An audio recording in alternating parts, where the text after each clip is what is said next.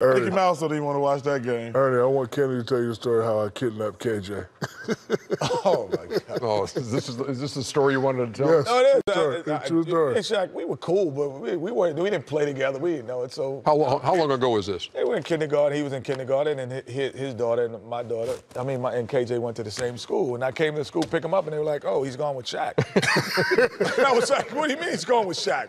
I said, "I don't even know his phone number."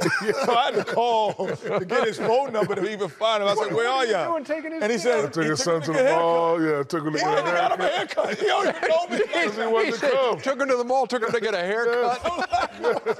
But no, I asked the teachers. I said, "How could you let him take it?" He's like, "Well, it's Shaquille O'Neal."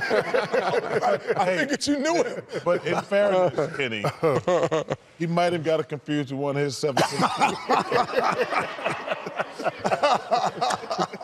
That was wrong.